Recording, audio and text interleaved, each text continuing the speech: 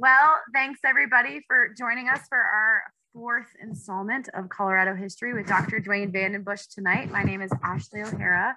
I'm the curator at the Crested Butte Museum. And tonight I'll just start off again with a land acknowledgement. The museum does recognize that we are guests on this land in historically Ute territory. We acknowledge that the Uncompahgre Ute and the Tabewash Ute were forcibly removed from this area due to the Brno Treaty. We hope that you will take time to visit our neighbor museum, the Ute Museum in Montrose, Colorado, with exhibits that are in partnership with History Colorado, as well as our State Historic Society. While we can never do this history justice, we do include information in our exhibits here at the museum about Paleo Indians of the Gunnison Valley, the Ute people, the Brno Treaty, and the Los Pinos Indian Agency that was located outside of Gunnison in our exhibits. Other ways to support Indigenous peoples of today in the past is to go beyond land acknowledgements.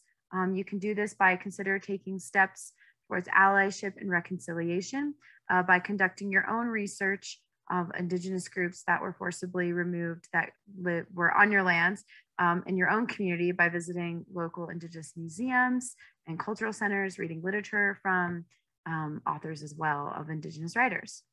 Another thing I'd like to point out is that we hope that you consider becoming members of the Crested Butte Museum or making a donation that supports this program and all the work that we do here at the museum and future programs. You can do that by visiting our website at crestedbuttemuseum.com, or you can call us at the museum and I'll pick up and answer. We have walking tours still every Tuesday and Thursday at 9 a.m. We're still doing private tours on weekends, starting at for 3 people. You can schedule those at your own convenience. And let's see what else. This program is also being recorded, so these will be available on our website, crestedbuttemuseum.com, and our YouTube page, usually by Sunday evening after they're broadcasted. And you can visit our Facebook, our Instagram page as well for updates, or you can sign up for our newsletter on our website. And we do list all of our events in on our newsletter. I want to say thank you to our lead sponsors, Western Colorado University Foundation, Bill Petras, and Bud Bush of Bluebird Realty. Thank you so much. And we'll have time for questions and answers at the end of this program. So please post them in the chat. I'll try my best to go back and forth between the Q&A and the chat. But until then, I will let it go, Duane. Thank you, Ashley, and welcome aboard, everybody. We've got about 254 people registered now, so thanks a lot for tuning in.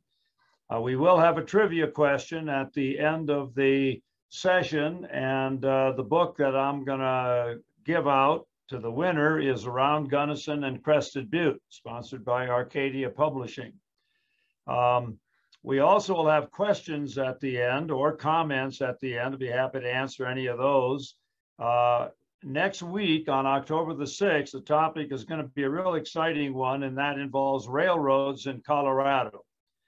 I want to mention to everybody that this coming weekend, not this week, but the following week, October 8th and 9th, is homecoming at Western. Football team is 4-0. The Rady Building is going to have a grand opening on Friday the 8th. And for those of you in town, I'm going to be giving a slideshow on the history of Western at 6:45 in the Rady Building. So hopefully have a chance to see a lot of the alums.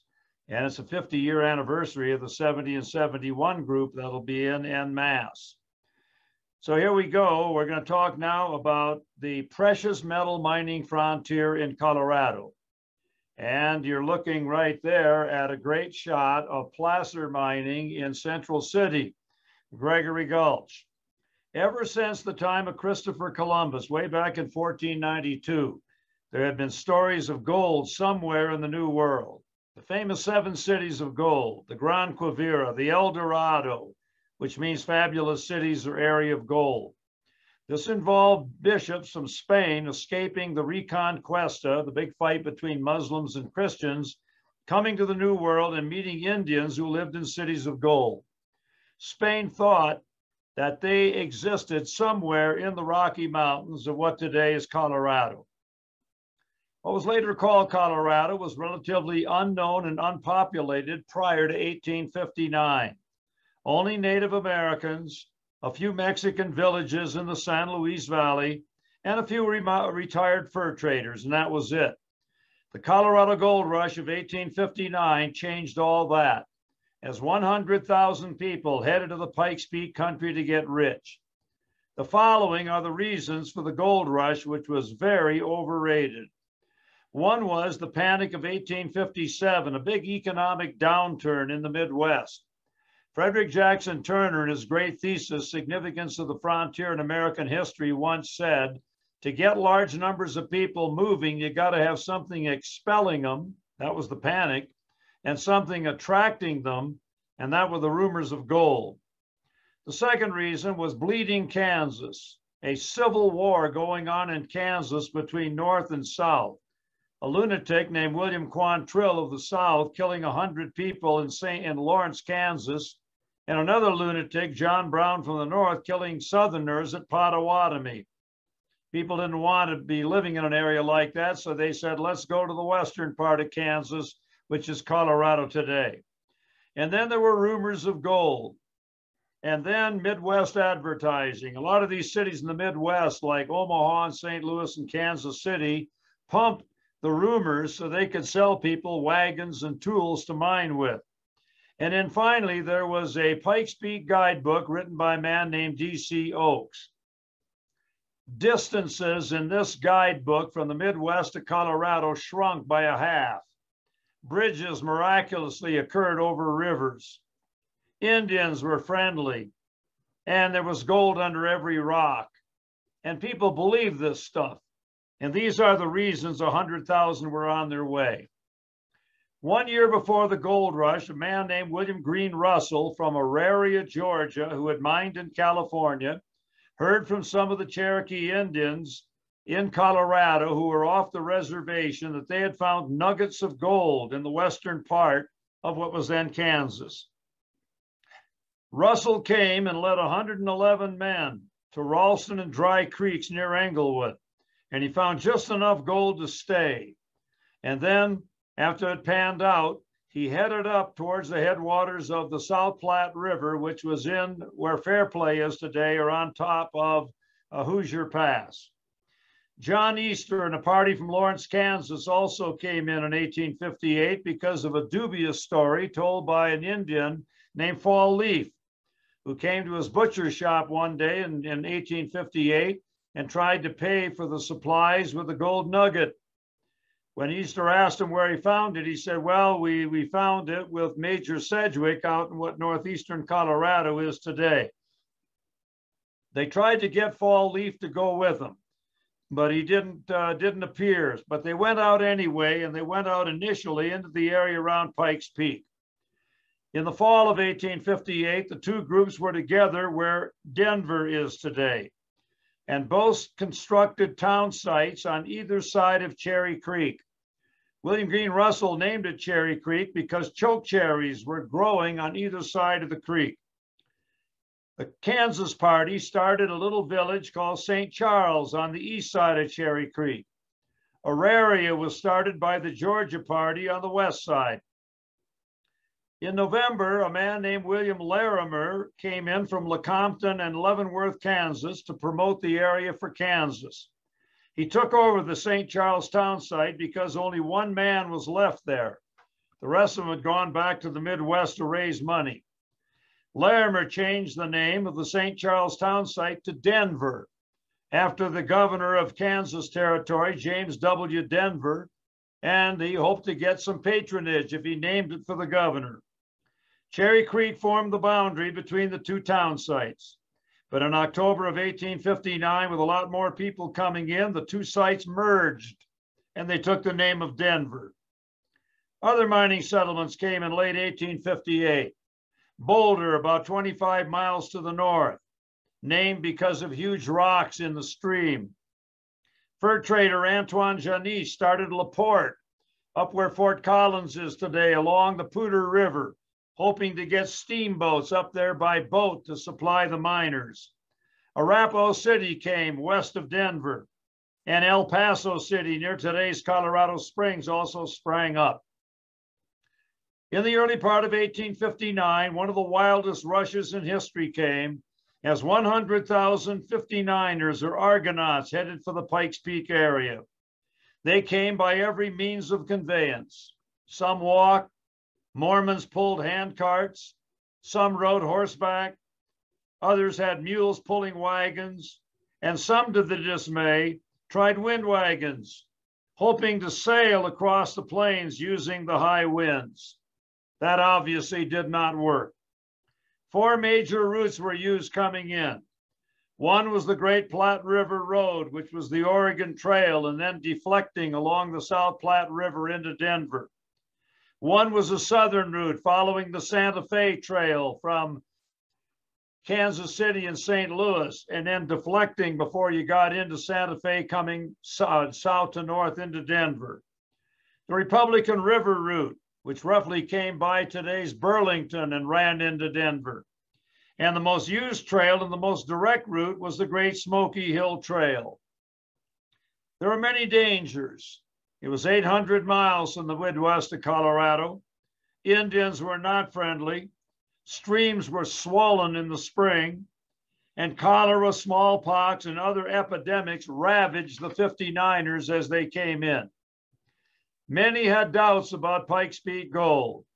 Mark Twain put it best when he said, "A gold mine is a hole in the ground owned by a liar."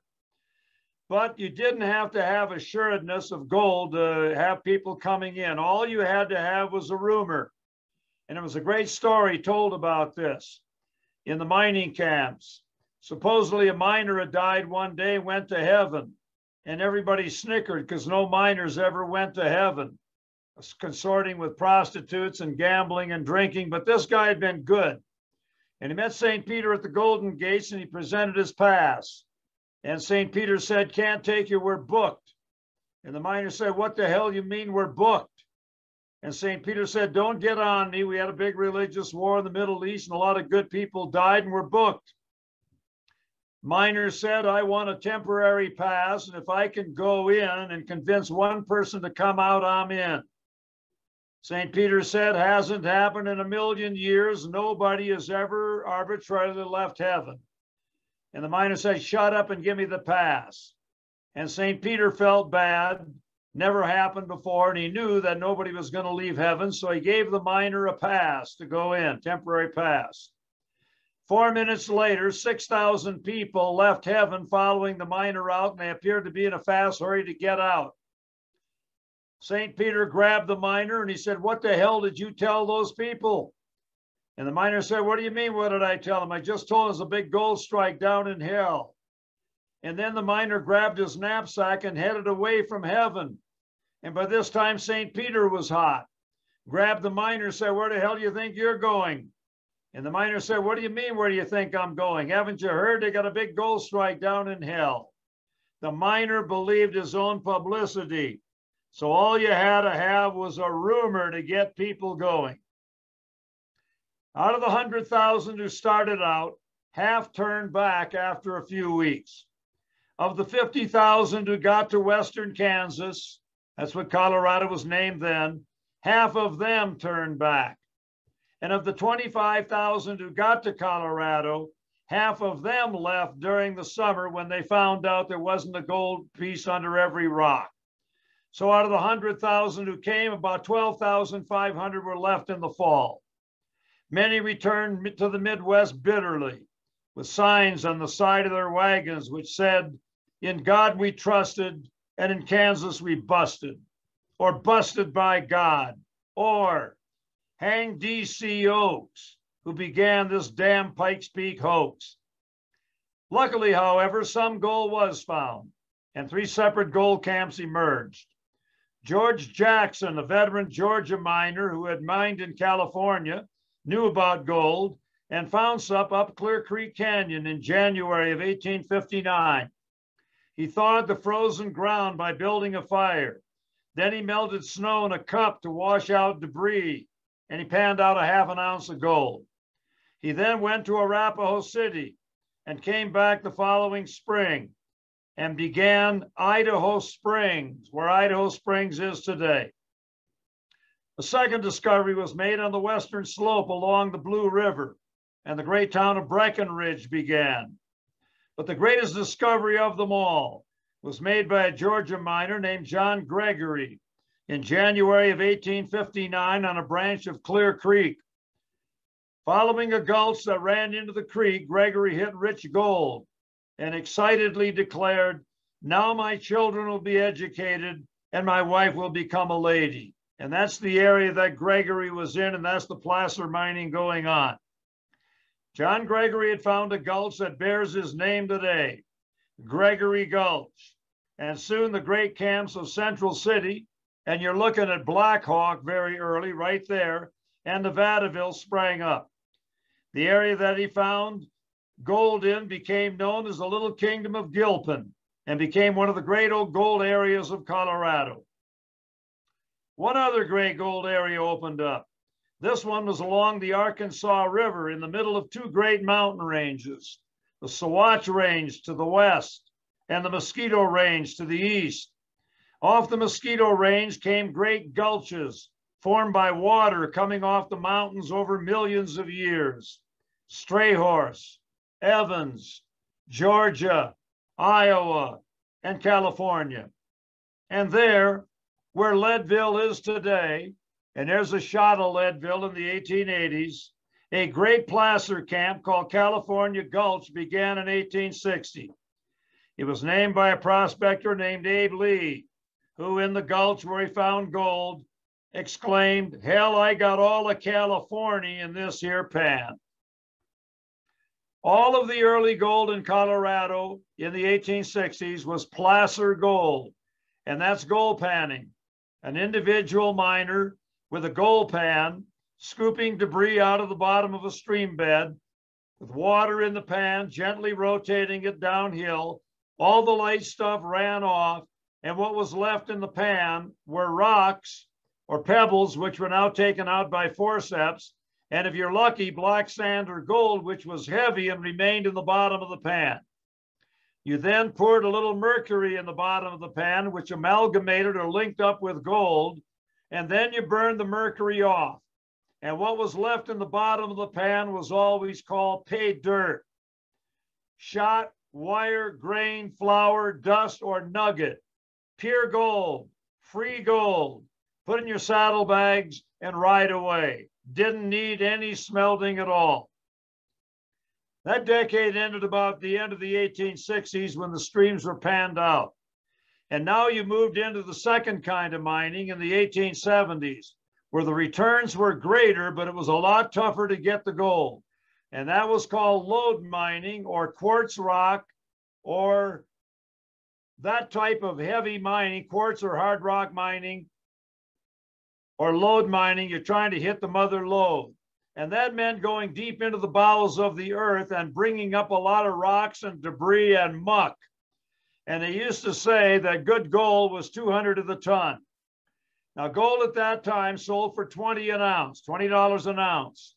Somewhere in that 1 ton of muck and debris were 10 ounces of gold times $20 an ounce equals $200 to the ton, and that was good gold.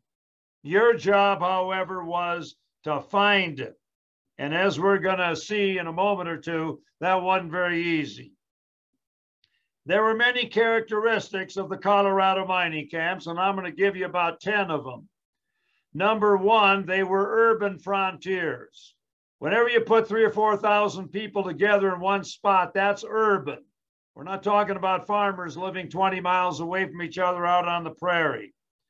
Secondly, all mining camps lacked self-sufficiency.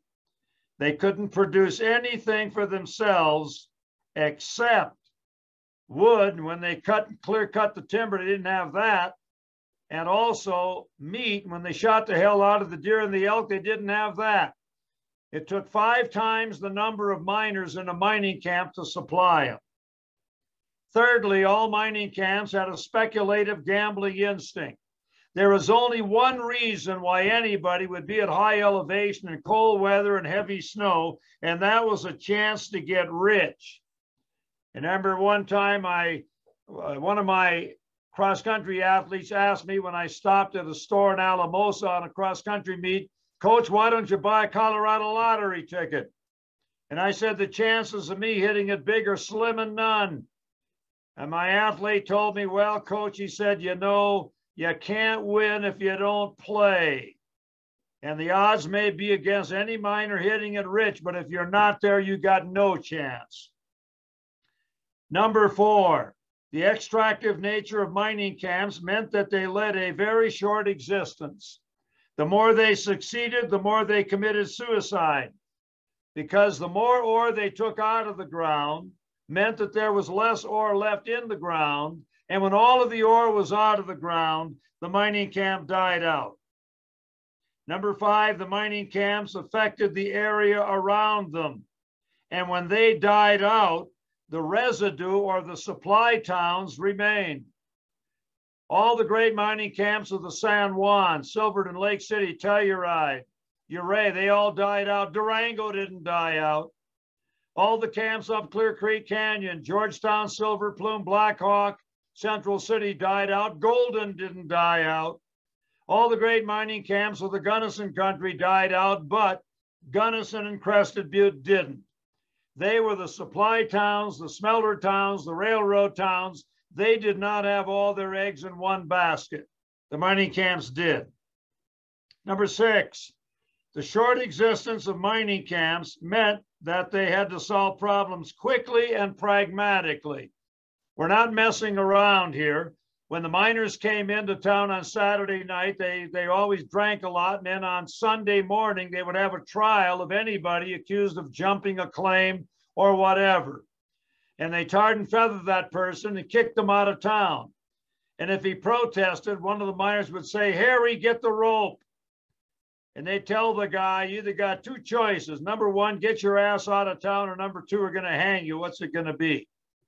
The Animas Forks pioneer at 11,200 feet once said this: there'll be no appeals from this court because this court is the highest court in the nation. Number 7, the mining camps were greatly influenced by the federal government.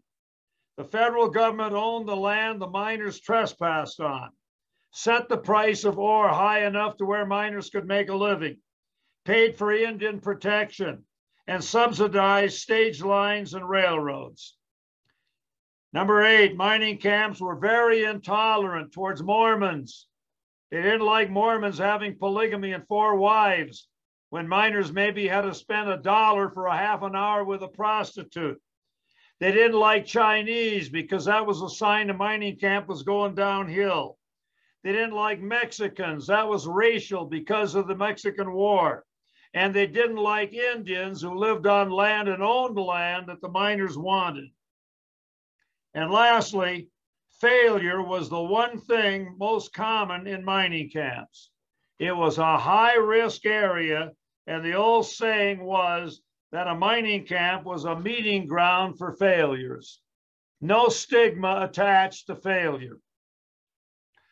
Although gold brought in the first wave of people in Colorado, by the end of the 1860s, it was pretty obvious that the 1859 rush had been overrated. People were leaving. Gold production went down by a half. There was no way you could smelt the gold ore until a great metallurgist was sent in from Brown University to take samples from the Boston and Colorado Mining Company at Black Hawk. And Nathan Hill took them by horse to the Midwest, by train to the East Coast, 3 weeks across the ocean to the best miners in the world, the guys in Wales who've been working in the tin mines for centuries. If they couldn't reduce it, it couldn't be reduced. And they were able to reduce the gold ore onto a copper mat or a base. 6 years later, Nathan Hill figured out how to get the gold off of the mat or the base, saving Colorado's gold industry by finding how to smelt it. He became a multi-millionaire and a United States Senator from Colorado.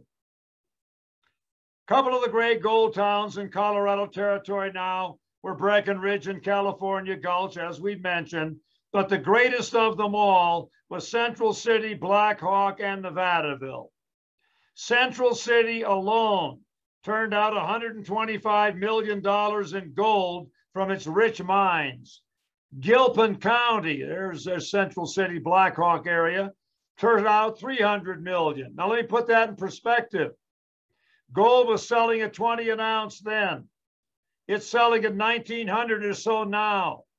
19 times 300 million. Do the math. In the billions coming out of Gilpin County. Central City became famous for the first railroad in Colorado, the narrow gauge Colorado Central, which ran up Clear Creek Canyon. The famous Opera House, where the world's greatest singers, including Beverly Sills, performed. And for the Teller House, with its famous face on the barroom floor. Now I'm going to tell you a little story about how stupid I am. 30 years ago or so, I had my class in the area, and we're staying at Georgetown. And I got tickets for everybody for the Ballad of Baby Doe in the Central City Opera House with Beverly Sills, the greatest singer in the world, opera singer in the world, singing. And I was tired, and I wanted to go over my notes. And I didn't think I'd enjoy it anyway. So my class went, and I didn't. The following year, they're there again, but Beverly Sills is not singing. But they're playing the Ballad of Baby Doe again. And I thought, well, for historic reasons, I want to see the inside of the Central City Opera House. I'll go. One of the great experiences of my life, when I came out of that opera house, I was banging my head against the brick wall. Stupid. Missing a chance to see Beverly Sills the previous year in the Ballad of Baby Doe. Central City was connected to Idaho Springs and Clear Creek Canyon by a fearsome 8-mile Virginia Canyon Road, better known as the Oh My God Road. The great writer Walt Whitman, who was on it, said, "You don't have to be crazy to take this road, but it helps." Mark Twain once said, "The only safe way over this road is on your hands and knees, and I don't know if that is safe." In 1870s, silver took over Colorado. Georgetown, named for the early prospector George Griffith, and Silver Plume, 3 miles higher up in Clear Creek Canyon, had high-grade silver in the 1860s, but most people were looking for gold and dumped it off into the dump. Now, there is a law I want everybody to remember. There's Georgetown, and that is Gresham's Law, an economic law which says the dearer the metal, the higher the value. And the ratio between gold and silver is 16 to 1.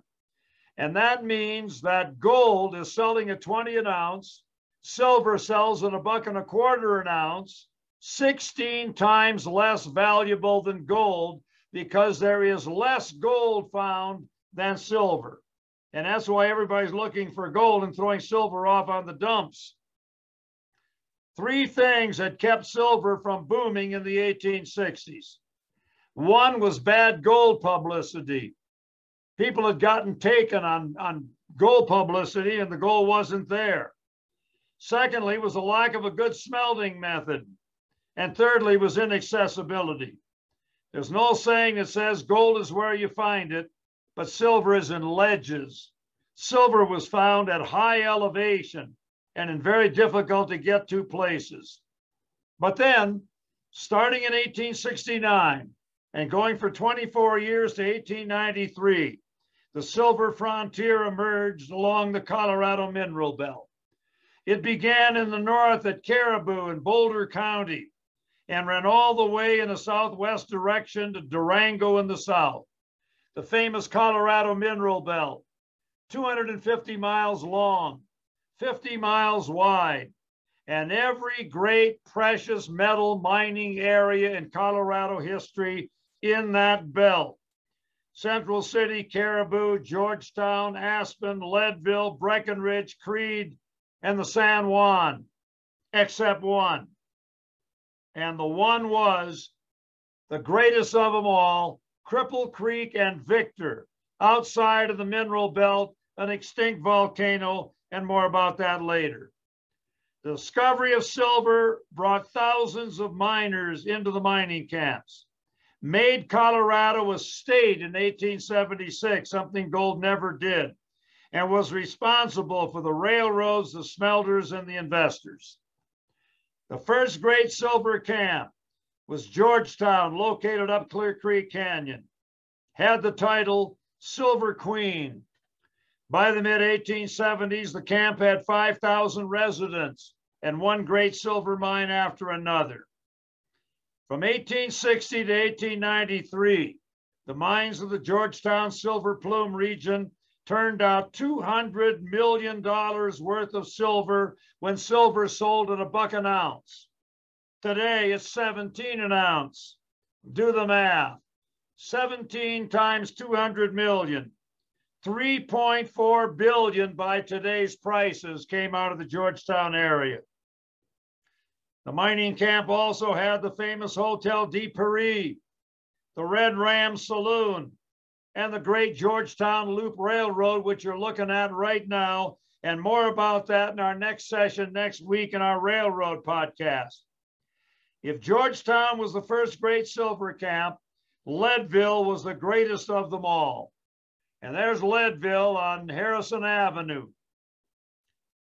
Located on the Arkansas River, 11 miles from its head on Fremont Pass, the original name had been California Gulch, a placer gold camp of the 1860s. By 1874, miners had black bluish sand they'd been throwing away as they looked for gold assayed. And the report came back as high-grade silver with a lot of copper, lead, and zinc. The man most associated with Leadville was Horace Tabor. In his store in 1878, miners changed the name of the camp to Leadville after one of them said, "To hell with all the other possible names. We got more lead here than anything else. Let's name it Leadville." And it was named Leadville in 1878 with Tabor as the first mayor. On August the 20th, 1878, Horace Tabor grub-staked two friends, Augie Reese and George Hook, for 1/3 of what they might find. While his back was turned, the two men stole a bottle of whiskey. They left. They drank some of the whiskey. And then long before they got to the spot where they wanted to dig, a spot that Tabor would say that he had walked over many times with no interest, 10 days later, and 27 feet down, the two men found the Little Pittsburgh, one of the great mines in the history of Leadville. Horace Tabor got 1/3 interest and he was rich. He used his money to buy the Matchless mine for $87,000, and he made $11 million from it. He now began to build banks and opera houses. He also caused a sensation when he divorced his old faithful wife, Augusta, and married a young 28-year-old girl from Oshkosh, Wisconsin, who they said was beautiful, but a little plump and reputation not the best. And her name was Elizabeth, but everybody called her Baby Doe McCourt. Leadville in the early 1880s had 30,000 people, tops in the state. 14 smelters belched sulfur fumes into the air 24 hours a day. Streams were polluted with mining wastes. Trees had been clear cut. No sewage disposal. It was the most unhealthy place to be probably in the nation. And the cemeteries are filled with kids who never made it beyond the age of 1, and people who died all together in 1 year because of an epidemic. Leadville badly needed a railroad and finally got one when the narrow gauge Rio Grande won the Royal Gorge War with the Central Pacific, with the Rio Grande getting the route into Leadville and the Santa Fe getting Raton Pass into New Mexico. And the Rio Grande arrived in Leadville July the 23rd, 1880. During its first decade, 1879 to 89, Leadville turned out $82 million of silver alone. And I'm not counting the lead, the zinc, and the copper. When again, silver was selling at $1 an ounce. 82 times 17. Do the math by today's prices. It was one of the top 2 or 3 mining towns in the nation. Leadville faded by 1893 because of the silver panic of that year, dropping the price of silver to 58 cents an ounce. It also was hurt by the pinching out of high-grade veins, labor trouble, and flooding. The deeper one went into the mines. However, Leadville soon revived for a short time following the discovery of gold in the underground mines by John Brown. Brown induced a young lady by the name of Margaret Tobin to marry him because of his discovery. Margaret Tobin was from Hannibal, Missouri, came to Leadville in a buckboard with her father and brothers at age 15. She was a tomboy, but wanted to marry a rich miner for a better future. She found him in John Brown. No one ever called her Margaret, only Molly, and the saga of the unsinkable Molly Brown began. Molly Brown and Johnny, after they made a lot of money from the gold, went to live in Denver. They weren't accepted by the Sacred 36 and then separated. John Brown was most happy in the Silver Dollar Saloon with a shot and a beer, a Boilermaker, listening to a Western tune. Molly went over to Europe and visited, was accepted by all the rich people over there, and then got a trip on the Titanic on its maiden voyage back from England. And we all know the Titanic went down. And Molly Brown restored order in one of the lifeboats by pulling out a pistol. And later on, the story was told in New York, and she became known as the unsinkable Molly Brown. A great heart, used her money to help miners in the Ludlow massacre, but ultimately died alone without any money in a seedy hotel in New York in 1932. The gold era didn't last long in Leadville, and Leadville languished until World War I, when the United States needed a hardener of steel for that war, which broke out in 1914. They found that hardener on top of Fremont Pass, 11 miles from Leadville, and the Climax molybdenum mine opened up. Leadville now moved into another great mining era. Climax molybdenum operated from 1917 to 78, turned out $105 million of molybdenum every year. It closed up in 1978, reopened again in 2011, and is still operating today. Leadville never really quit. Now, a little personal story. When Climax molybdenum closed in 1978, I interviewed Stan Dempsey, who headed Climax. And Stan told me that it was their own greed, because Leadville then was producing 72% of the world's supply of molybdenum. And they let the price go up and up and up till it got to $32 a unit. Always before, molybdenum, which is contained in practically every mine in the world, was thrown off on the dump because it wasn't worth very much. But at $32 a unit, every mine in the world began to mine the molybdenum, and a big surplus came. And the molybdenum price in 1978 dropped down to $2 a unit. And Stan told me it was our own greed that did it.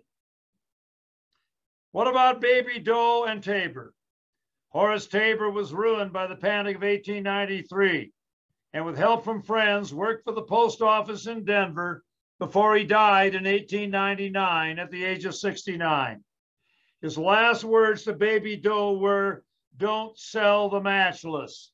And she lived on the matchless, quite insane and out of money, until 1935, when she was found frozen to death on the floor. The greatest silver camp in the world during the 1880s was the great town of Aspen on the Roaring Fork. And there's a great shot of the Maroon Lake and Maroon Bells, just over Independence Pass on the western slope. Originally named Roaring Fork City and then Ute, Aspen had fabulously rich mines like the Molly Gibson. And Molly Gibson had 3,300 ounces of silver to the ton. And the Smuggler, which produced a nugget 2,060 pounds, 93% pure silver.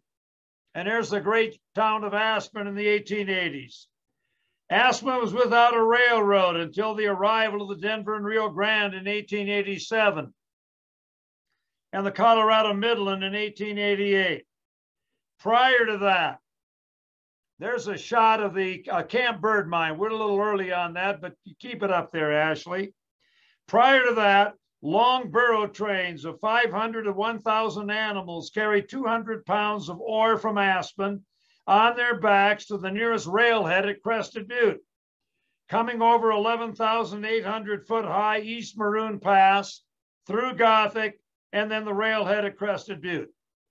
On the return trip, the burros, called Rocky Mountain Canaries, carried back needed supplies for that booming mining camp. By the late 1880s, Aspen had 11,000 people, 6 newspapers, 10 daily passenger trains, 40 saloons, and the famous Hotel Jerome and the Wheeler Opera House. It got a railroad with the Rio Grande in 87 and the Colorado Midland in 88. From 1880 to 1890, the mines of Aspen turned out $100 million worth of silver, worth $1.7 billion by today's standards. The Panic of 1893 marked the end of Aspen as a great silver town. Population fell from 11,000 to 700, and the good times were all gone until Aspen rediscovered itself as a great ski town with the boat tow of 1938, Chair 1, 1946, and then Ajax, Highlands, Snowmass, and Buttermilk, the 4 great areas of today. One of the richest gold and silver areas in Colorado in the U.S. was the San Juan country, deep in southwestern Colorado. The Bruneau Treaty of 1873 forced the Native American Utes out of the area and allowed thousands of miners to flock in the following year. In they came. Silverton on the Animas River, Uray on the Uncompahgre, Telluride on the San Miguel, and Lake City on the Lake Fork of the Gunnison. The great anthropologist Theodore Kreiber, who wrote the great book Ishi, the last surviving Digger Indian in California, and who had grown up near Telluride, reminisced about the area in the 1950s when she returned, with the great historian David Lavender, who had also grown up there. And here's what she said about the San Miguel Valley. And we could say it about the East River Valley or the Roaring Fork Valley or the Animas River Valley. She said this: in that thin, dry air, life moved at a pace of almost terrible intensity. There were no neutral moments. The galloping brevity of spring and summer, the long months of winter, with the threat of tragedy always hovering high. Colors were high, the reds in the soil, the fall gold of the aspen, the indescribable sky. Riding in summer and tobogganing in winter were beyond the human norm. The heights of the mountains and the depths of the canyon meant one went about totally sensitized. No wonder a recovery for the elders was a trip to the coast, and for a youngster, introversion. Get on your horse and ride until you looked out and down, tremendously out and down. God was a pagan god, in the air, over the mountains, in the waterfalls. But how can I give the feeling tone of my childhood in that high alpine valley, which simply is one of the most beautiful spots in the world? Amen. Lake City was the first to boom in the San Juan. 1874, next to Lake San Cristobal, the second largest natural body of water in Colorado, caused by the Slumgullion Slide, which came down around 1300. And there is Lake City around 1880. Lake City had great mines like the Ute Ulay and the Golden Fleece. And it was there that the saga of Alfred Packer played out in 1874. And we all know the story of the Colorado cannibal, Alfred Packer, which reminds me of Robert Service's great poem, Strange things are done neath the midnight sun by the men who moil for gold. The Arctic trails have their secret tales that would make your blood run cold. Sounds a lot like Packer. Not far away to the southwest, over 13,000 foot high, nearly 13,000 foot high Engineer and Cinnamon passes, the great mining camp of Silverton sprang up near the headwaters of the Animas. It was where Charlie Baker and his party had planned placer gold in 1860. The original name of Baker's Park changed in 1874 when miner Jim Kendall came down from the mountains and exclaimed, "Hell," he said, "we got silver by the ton." And there's Silverton with the Animas River going into the canyon in the background. Silverton was connected to Durango by the Denver and Rio Grande Narrow Gauge Railroad in 1882. And today, 200,000 people a year ride that 45-mile run through the Animas River Canyon on the Durango and Silverton train. It became known as the camp that never quit.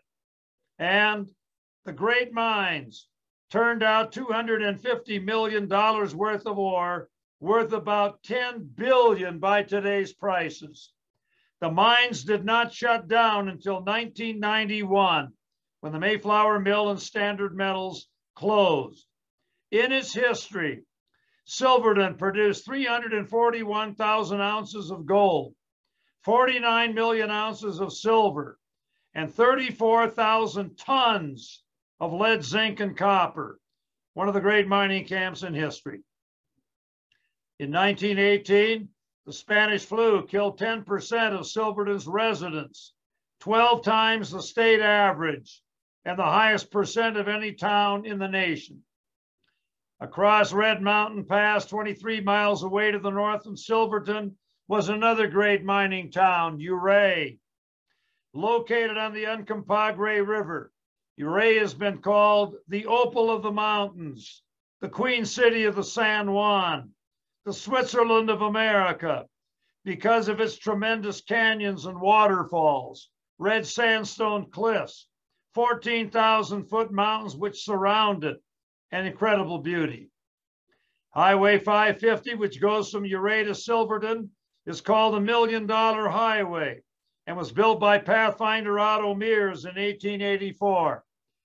And it was called the $1 Million Highway because they figured for every mile they built, they covered up $1 million worth of ore underneath the roadbed. The great gold and silver mines around Ouray were the Wheel of Fortune and the famous Camp Bird, located 7 miles up Canyon Creek, which turned out 70 million in ore alone. Ouray also had the great Solid Muldoon newspaper, owned by the legendary David Day. Only 18 miles from Ouray was the final great mining camp of the San Juan, and that was Telluride. Getting there, however, was another matter, because the highest and the most dangerous passes in Colorado and the nation separated the two towns. Black Bear Pass, 13,000 feet, and Imogene Pass, 13,184. There's the toll gate on the Red Mountain Pass toll road between Ouray and Silverton. Above Telluride, near the head of the San Miguel River, was spectacular Bridal Veil Falls, plummeting 365 feet into the river. Telluride had 57 trams, which carried ore from mines high up to mills down below. In 1891, just outside of Telluride, at a little mining camp called Ames, something of world importance occurred, as Louis Nunn, who owned the old Gold King mine at 12,500 feet, looked for a cheaper way of power. What he did, along with his brother Paul Nunn and George Westinghouse and a guy named Nikola Tesla, was come up with a cheaper form of power called alternating current. And we're going to talk about that in my water lecture. Alternating current could be run long distances. DC current cannot. The great mines were the Tomboy, the Black Bear, and the Liberty Bell. In the 1930s, the Dorado Company, IDA for Idaho, RADO for Colorado, consolidated all the mines, and mining went on in Telluride to 1978. Another mining camp opened up, this time on the eastern slope, 52 miles from Lake City, called Creed, along the headwaters of the Rio Grande. A great silver camp, which unfortunately was located 4 years before the silver panic of 1893. It was there that Cy Warman of the Creed Candle said this: "It's day all day in the daytime, but there is no night in Creed." And finally, we come to the last, the most unique, and the greatest gold area in Colorado and the West, and the second in the world behind South Africa, which began in 1890 in the shadows of Pikes Peak, about 20 miles west of Colorado Springs and at 9,500 feet into the clouds. And that was the great camp of Cripple Creek Victor. Without any ravines, it was an unlikely area to have any gold. An early mining engineer said, if any of my men were looking for gold there, I would have fired them. However, the gold was deep in the bowels of the earth, in an extinct volcano, making Cripple Creek the only precious metal mining area outside of the Colorado Mineral Belt. Ashley, go to number 25. There is a great shot of Cripple Creek and Bennett Avenue. Cripple Creek and Victor are 6 miles apart. Victor is where the mines were, the city of mines. Cripple Creek, with 2 stock exchanges, was the financial area. Cowboy Bob Womack found the first traces of gold there in the 1870s, along a creek where his cows often got crippled up crossing it. But Womack was an alcoholic and nobody believed his stories of gold. Then in 1899, a Terre Haute, Indiana carpenter who had been coming to the Cripple Creek area for over a decade found an incredibly rich mine on Battle Mountain outside of Victor on the 4th of July. He named it the Independence, and his name was Winfield Stratton. This began a great mining boom with the Portland, the Crescent, and the Vindicators great mines. Thayer Tutt, Spec Penrose, William Palmer, and James Hagerman as investors. And there you got guys working in the mines of Cripple Creek, probably 1,000 feet down. 3 railroads ran to Cripple Creek. 2 electric lines took men to the mines from their homes. In the mid-1890s, 50,000 people swarmed into the area and into satellite camps like Elkton and Anaconda and Midway and Gillette and Goldfield.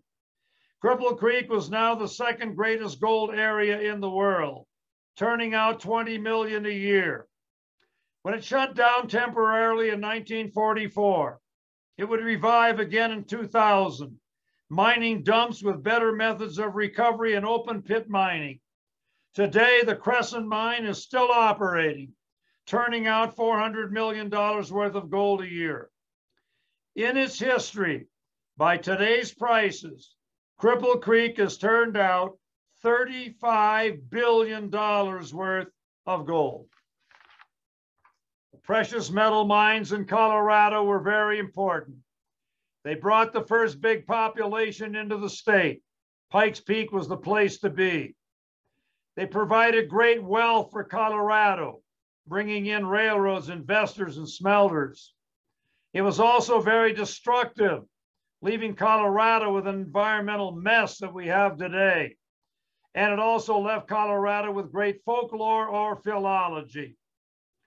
Precious metal mining got most of the publicity in Colorado, but the state became the most versatile mining area in the nation, with coal, molybdenum, granite, marble, uranium, copper, lead, and zinc, all mined. Many of the great mining towns are ski and tourist towns today. Breckenridge, Aspen, Crested Butte, Telluride, and Monarch.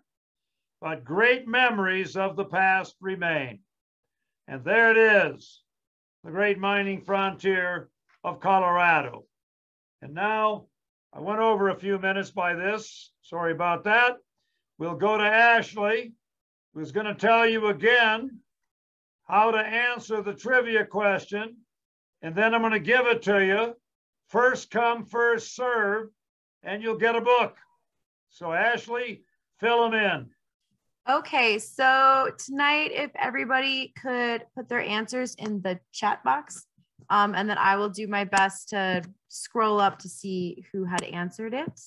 And that's it. All right, I'm about ready to give the trivia question. Now, after I give that, if there are any questions or comments, feel free to get on the chat box. So here we go with the trivia question.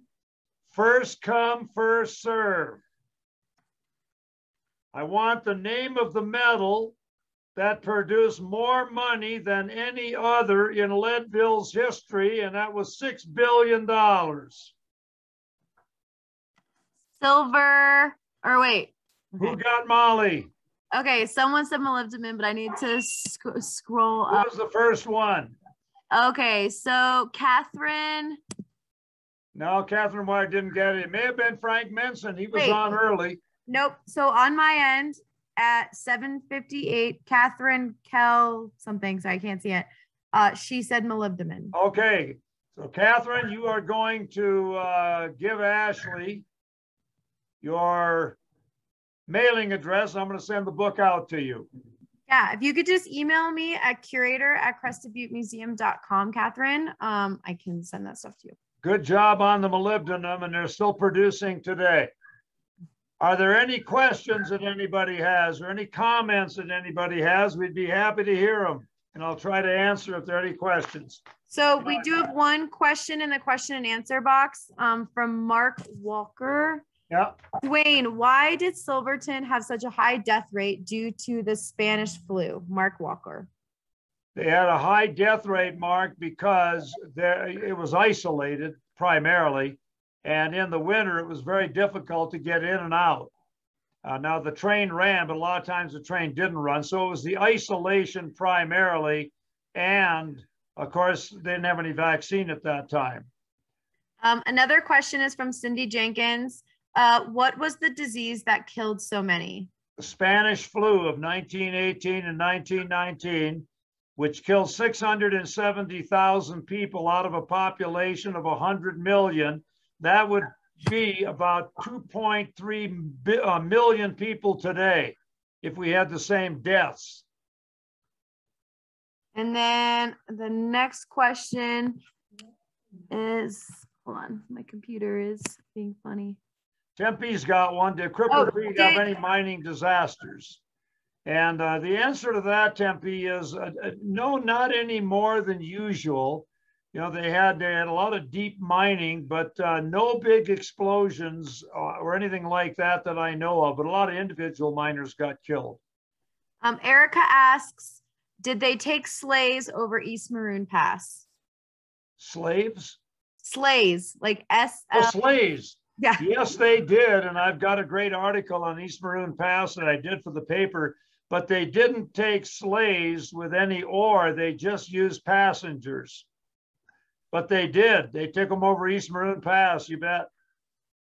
Okay. Is there any other questions? Oh, wait. Any other questions or comments, anybody? Oh, Michelle asked in the Q&A box, what was mined near St. Elm? I'm assuming that's St. Elmo. Yeah, St. Elmo. Yeah, that was another silver camp primarily. But they also had a lot of side ores like lead, zinc, copper, and a little gold. But St. Elmo and Romley and Hancock were primarily silver, and Alpine also on the east side of the divide. Oh, let's see. Kevin says, Duane, when I took astronomy at CU, I was told that during World War II that the U.S. military heard that Hitler and the Nazis were pursuing a study of the sun. They built a solar observatory in the Alps. As a result, the U.S. built a solar observatory atop Climax. However, a few years later, this closed as a result of the mining dust disturbed the viewing. Do you know anything about this? Unfortunately, Kevin, I do not, but I'm jotting it down. I'm going to find out. I've never heard that. But thanks for the information. And, oh, was there any copper mining in Colorado? You know, the copper was a side ore, so there was some, but the great copper areas were around Salt Lake City, where Bingham Canyon is today. That's the #1 open pit copper mine in the world. And then the other great copper mines were in southern Arizona around Globe and Bisbee and that area. That was the great copper country. Now, you know, where I grew up in the Upper Peninsula of Michigan, I grew up in the copper and iron country, and we've got great copper mining that went on there also. Kevin, wait, what did Kevin? Bill Greason says the Mary Murphy or Vandenbusche yellow cake ? I'm not sure what that's in reference to. Well, the Mary Murphy mine was in Hancock, and that was silver. Now, yellow cake, that was the Homestake mine up on Marshall Pass, much later. Kevin says, I believe the shell of the observatory is still present at the top. Let me know. And then Karen's question is, did Tabor have mining interest in Ashcroft? Yes, he did. And he had a stake in the Tam O'Shanter mine and the Montezuma mine. And when you go over Pearl Pass, you're going to go right through Montezuma Basin. So Tabor had a lot. And then, of course, Ashcroft was the first great camp, but the mines were a little closer to Aspen, so everybody moved to Aspen. Cindy Jenkins says, tell me again the 2 highest passes in Colorado. Well, the 2 highest passes that you can drive over in Colorado are Mosquito Pass, which is between Leadville and Fairplay at 13,284. And then the other one is Imogene Pass between Telluride and Ouray at about 13,184. Now they got another pass that's a little higher than that, and I've been on top of it, but you can't drive across it, and that's Argentine Pass above Georgetown. And you overlook Keystone. It's just a 25-degree rubble slope on the other side. But they ran the Argentine Central Railroad right to the top of Argentine Pass, if you can believe it. And that dead ended. That's what I said. Wow, I've been up there. They got a little town called Waldorf up there. Any other questions or comments, anybody? Feel free. Keith says, another great lecture. Thank you, Duane. Oh, wait, I just got a huge, I'm assuming this is, Cindy says the origins of Sunspot as a solar observatory date back to the sudden increased interest of solar physics to the U.S. military during the Second World War in 1940. The high altitude observatory was established in 1940 in Climax. Oh, thank you. And that's Steve Jenkins. Steve, I got your number. I'll be calling you. Thank you. Yeah. Yeah, thank you, Cindy, for the comments. Yeah. Any other questions or comments? If we don't have any more questions or comments, I'm going to wrap this up. Yeah, Catherine, thank you very much. Hold off a second. Any more comments? Yeah, thanks, Cindy. Thanks for everybody for being on board. We really appreciate it. Next week, we got railroads and another book, and I guarantee you, everybody better be thinking of railroad songs, because that may be the trivia question. Mark, thanks very much. Any other comments you want, just feel free. Sharon, yeah, thank you very much. Coos Bay, Steve Prefontaine, thanks, Barb.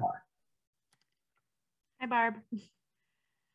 Yeah, any other comments? Put them on. Yeah, Kara, thank you very much from Maine. Appreciate it. Hope Rich and Phyllis are on board.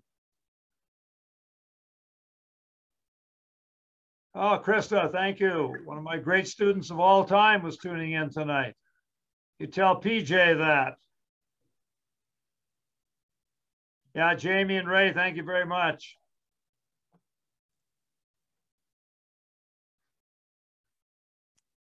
Yeah, Michelle, thank you for so much for the kind comments. All right, Ashley, I think that we are about ready. Okay. So thanks everybody for being on board, and I will see you next Thursday. Thanks, Rich, with Railroads of Colorado. Thanks, everybody, and we'll see you next week. And just a quick thank you again to our sponsors, Western Colorado University Foundation and Bill Petras, as well as Bud Bush from Bluebird Realty. Thank you. Thanks, Ashley. Thank Natasha. Okay. All right, Ashley, over and Hey, out. Duane. Thank you. Have a good night. You bet. You too. Bye.